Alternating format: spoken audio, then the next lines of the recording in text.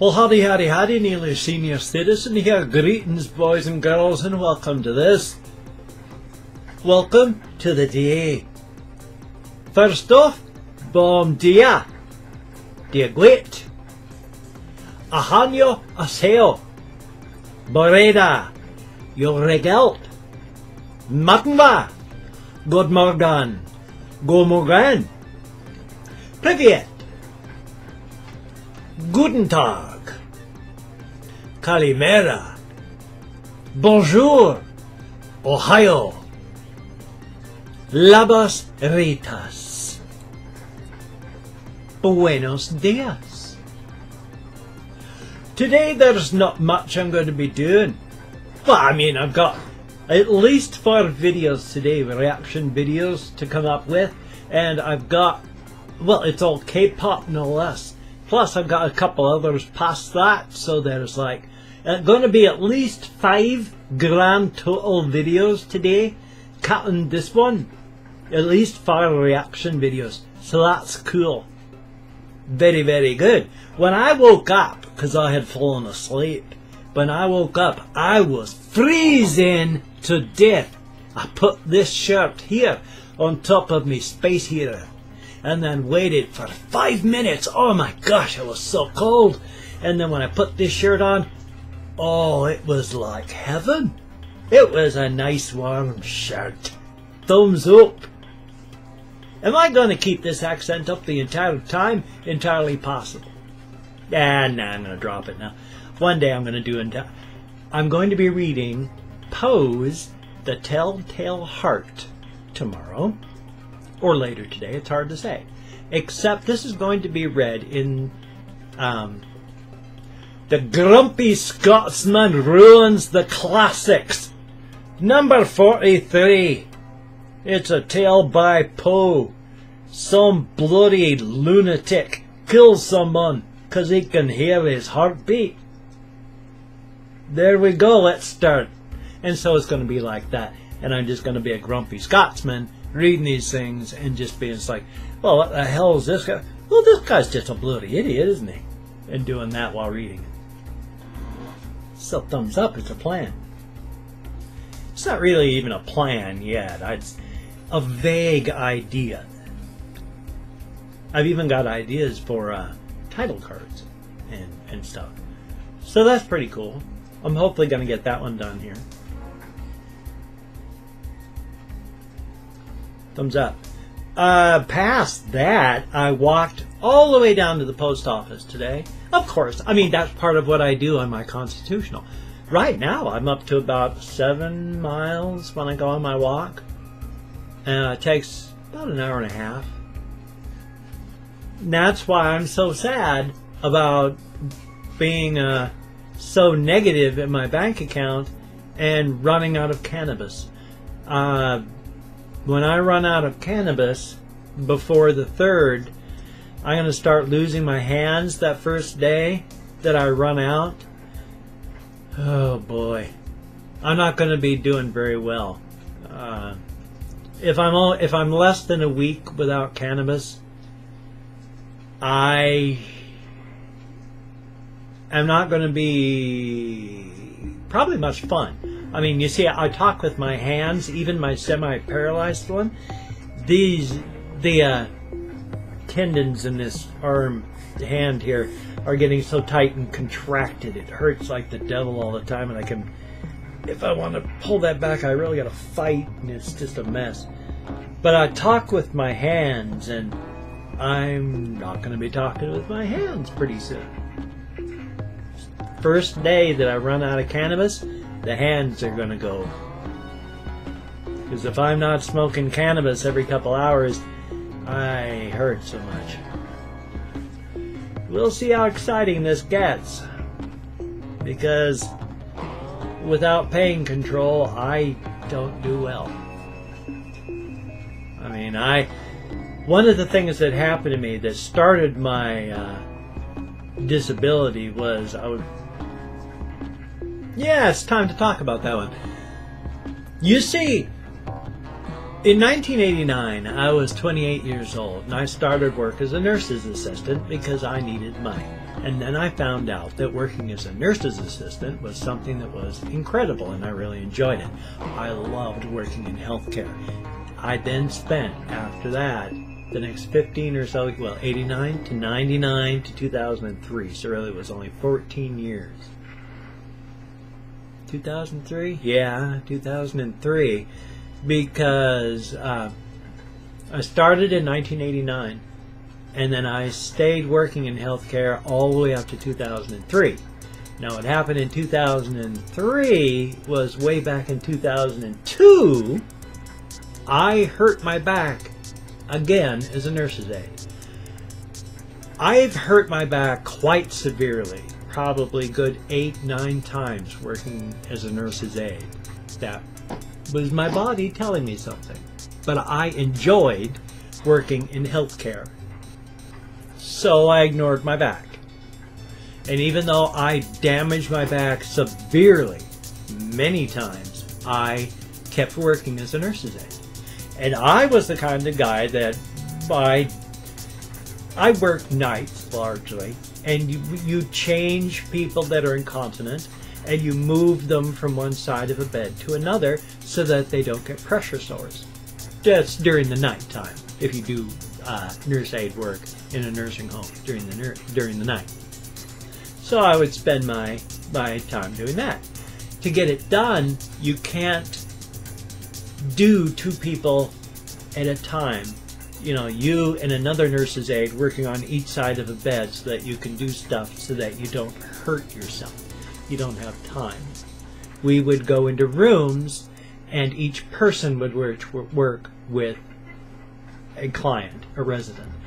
And so, quite frequently, you would be on one side of the bed, lean over the bed, grab a person by the incontinent pad, lift them up, straighten up and bring them onto the other side of the bed where you are, set down a new pad, roll them over, wash them up, go from there. So I would be lifting up 100 and some odd pounds, anywhere from 80 to 200 and some odd pounds a person just by leaning over a bed, grabbing, lifting, setting them down again. And I did that from 1989 to 2001, during which time, like I said, I injured my back severely and sincerely. In 2002-ish, I was working with a resident who needed to get up out of bed and use the commode. She had had a toe to hip cast because she'd broken her femur. You break your femur, you need to have a cast from all the way, your entire leg, to keep that leg immobile so the bone heals. Oh, it's a mess, because if you have to go to the bathroom or anything, you need help so that your leg doesn't get destroyed. Well, I was bending down properly, bending at the knees, not my back, and I was moving her leg so that she could sit. And in my lower back, it felt like someone took, 2 people, one on each side, sledgehammers and went wham into my low back. You could hear it. It sounded like somebody had taken big fists and got bam, bam into my back. It echoed in the room. Hurt like hell. I was crying in pain that day. They had me in the therapy room with ice on my back. It was terrible. I spent, remembering back, it was so much fun. And when I say so much fun, I am, of course, speaking ironically, because this is the thing that destroyed my career and my life. After that, my back was wiped out. I can't lift anything more than 10 or 15 pounds without the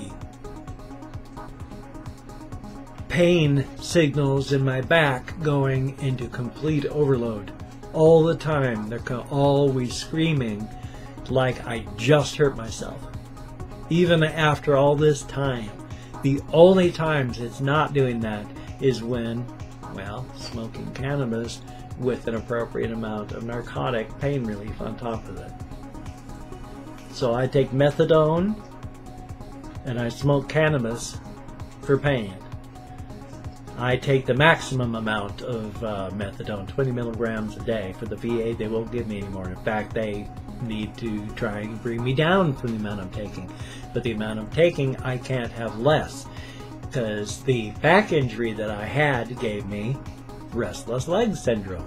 And the only thing that knocks that out is 20 milligrams of methadone plus 1 milligram of an anti-Parkinson's drug called ropinirole that they have discovered works for restless leg. But I need a narcotic with the ropinirole or it doesn't work. Talk about agony, because when I have restless leg syndrome, I can't lie down, because you can't lie down with restless leg. And I can't sit down, but I can't stand either. And that's not good, because when my restless leg is going, I got massive anxiety to go with it. Yay! So I've got to take narcotics and that other thing to knock that out. But my back is still wiped out.